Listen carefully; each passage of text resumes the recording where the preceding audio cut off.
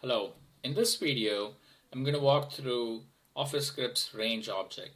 Range is really at the center of the Excel's OfficeScript's object model, and this is a great place to begin if you're new to OfficeScripts.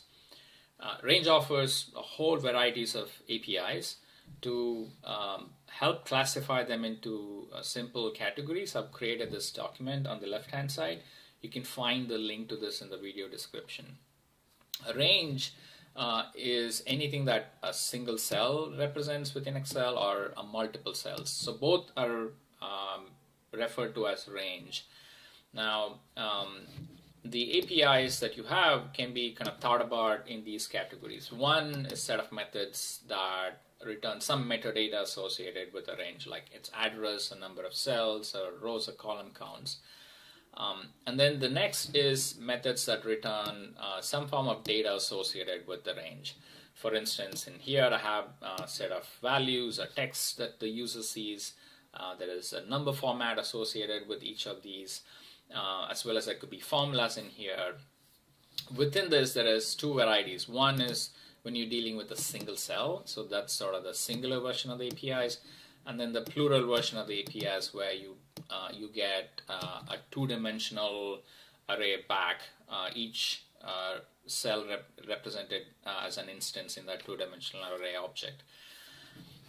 And these are probably the most used APIs in here because you're often reading values or text and manipulating them. The formulas are also in the same category. And then you have set up methods that returns other range object associated with the range object you're dealing with. For instance, you may want to get a next cell or the entire column or a use range and so on. So these are very useful when you don't know exactly what type of data you're dealing with. So you may want to navigate around and locate the right cell or range to either read or set values.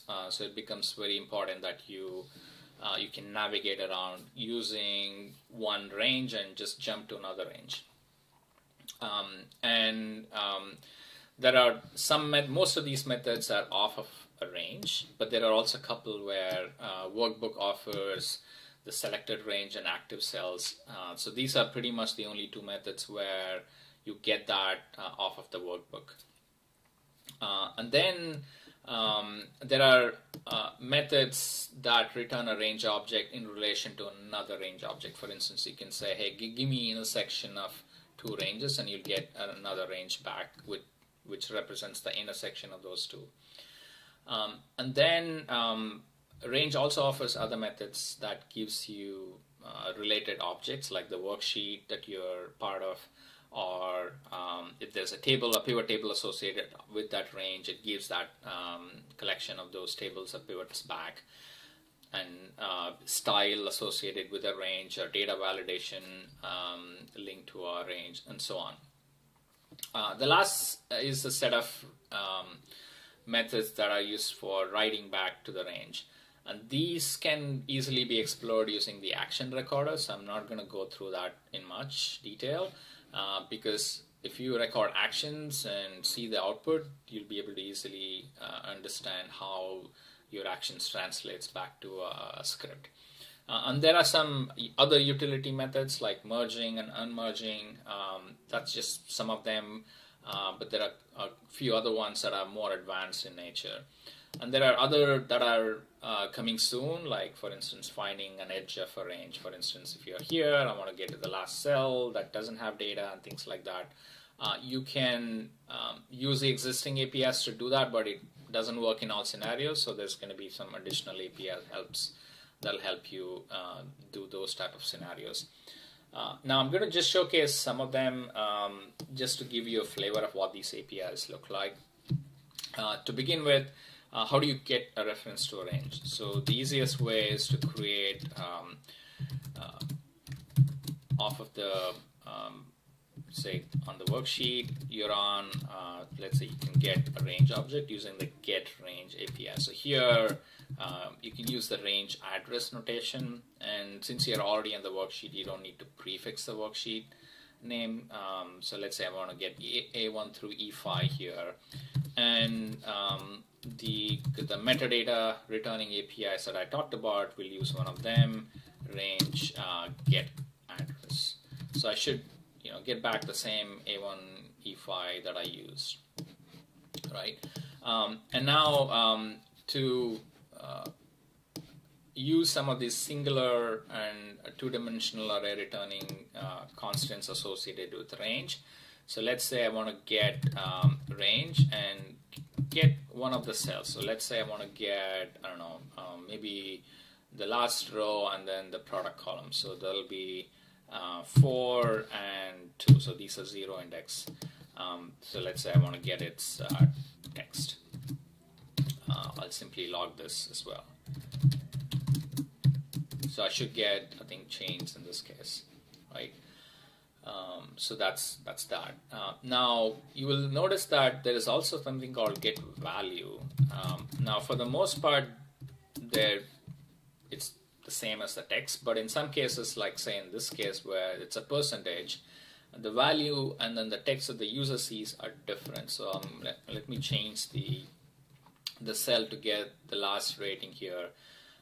You will see that the value is probably 0.92, whereas if I get its text value, it's going to be what you actually see, which is 92%. So you need to be just aware of what type of value that you're dealing with, and then and also the number format associated with it. So in this case, like if I get the number format of that cell, you'll see that it's a percentage format. So depending on the percentage format, the number format, the value in a cell might be different than what the user sees that cell as. So that's a singular methods, and then for the two-dimensional methods, you can use the entire range object here. And let's say I want to get all the texts associated. So you'll get a two-dimensional array object, in this case 5 by 5, and each of these individual entry represents a given cell. Now on the range, you can also use a singular version, but it always defaults to the top left corner. So here when I do this, I get the year column, right? All right, so that's just a flavor of the singular and the plural data retrieving APIs. So we already looked at the get cell, which returns the range object representing a single cell. Now you can also use some of the other ones. Say for instance, let's say I want to get cell. Let's say 2 0, or rather let's say 0 0, and I can get the entire column and get its address. So here obviously this is the entire column A, so you'll get the entire column A. But then I can say, hey, give me just the use range. So you'll see that I can chain out of the address of the range object. So I can keep chaining these methods to get to a range that I'm interested in. So let's say here I'm only interested in, I want to get the address of that. So let's say I'm only interested in getting the address of the range, the use range, which is set of cells where there is some either data or format. I can start out with the range and get the cell 0 at the top left corner cell, and then get its entire column, get its use range, and print out its address. So that's one way of actually chaining different methods off of the range, because these methods return another range, and off of it you can keep chaining like that. Now there is one scenario that I thought I could showcase to show the value of this. Now what I have here is an Excel table on this sheet, and it has column. One of the column has a filter associated with it. One common scenario that users come across is to remove filters associated with it on a given column where the active cell is present. So to do that, first I'll start out with getting the cell. So my goal is to remove, clear the filter on this category column. Again, I don't know if it is part of a table or not, so I don't know, the active cell could be somewhere outside the table, or it could be in one of these other columns. But if it happens to be in a column in a table, I want to clear the cell. So to do that, I'll begin by getting the cell reference. So I'll say in a workbook, get me the active cell. Okay, so now that I have the cell, I can try to figure out if it is part of a table. So I can say, hey, give me all the tables associated with this cell. So get table. So it's plural. So that means any range can span across many different cells and many different ranges. So hence it returns all the tables. So in this case, I know I'm only interested in a single table. If it's not within a table, I just I don't want to go further. So I can say, hey, if the table's length is not equal to 1, so I can say this is not cell is not part of our table. So if the active cell is elsewhere, it's gonna just end the script because there is nothing to do further. Whereas if it's inside a table, I can continue. Okay, so I do want to end the script if there is nothing to process. So now that I know if I'm on line 8, that means that I'm already part of a table. So let me get the table reference. So I'll need that for future. So I'll get the table, given this is always going to be the first table. I'll also get the range associated with the table. So I'll say, give me the table range. So table offers a get range. So I'll just print this range address. So table range address. Just make sure I'm on the right track. So I should get A1 through whatever that E something, or E15. So it has the filter, so I cannot see the entire table. So where am I right now? So I know I'm inside a table, and I know the range address of the entire table. But what I'm interested in is to get to this column here, the actual table column, not just the range, but the actual table column object, so that I can go and find its filter and clear the filter. So I can do that by using a method called get intersection on the range. So I can get the entire column of this cell, and I can get the intersection of that along with the entire table range, and that should only give me the entire column, using which I can then navigate to the table column object. So to do that, let's say create a variable called intersection, and what I'm interested in is on the cell object, give me the entire column, and then get me the intersection with the table range object. So this should get me just the column that I'm interested in. So here I'm just going to again print the address to make sure I'm on the right track. So I should get B1 through B15, and this will work even if I have rows around it. So let's say I have some rows here and columns here. So in this case, it'll only return me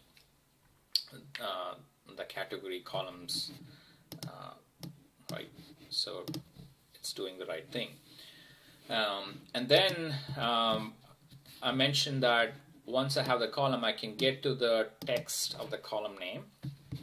So let's get that. Say header name. On the intersection, I'm interested in the first cell, so I'll do get cell 0, 0. I'll always give me the first cell, and I'm interested in the text. All right. So once I have the text, I can go back to the table and get the column by name. Say header name. So this gives the actual column, and then off of that I can get the filter object and then just clear it. So clear is a method off of the table filter. Now the reason I had to do all this is because the range itself doesn't have that, or I may not be able to get to the correct filter object off of the range. So that's why I need to link the range object with the table object and somehow get the column, and then off of the column I have to get the filter object and clear it. So hopefully when I do this, it'll just clear that column. So I can start out by running outside. Obviously nothing will happen, and now if I'm inside of a table but not in a column where there is no filter on it, and then nothing really will happen because there is nothing to clear. But if I'm on a column, see that the active cell is in a column inside a table that has a filter, it will clear that filter on the column. So you'll see that the table expanded because it cleared all the filter. So that's just a flavor of what you can do by linking range with other objects and chaining methods and getting to the underlying object you're interested in and executing methods, whether to retrieve or to write back, or use methods like clear in this case. So hopefully that's given you a little bit of information about the range and where to get started out with. If you have more scenarios in mind, please do leave a comment.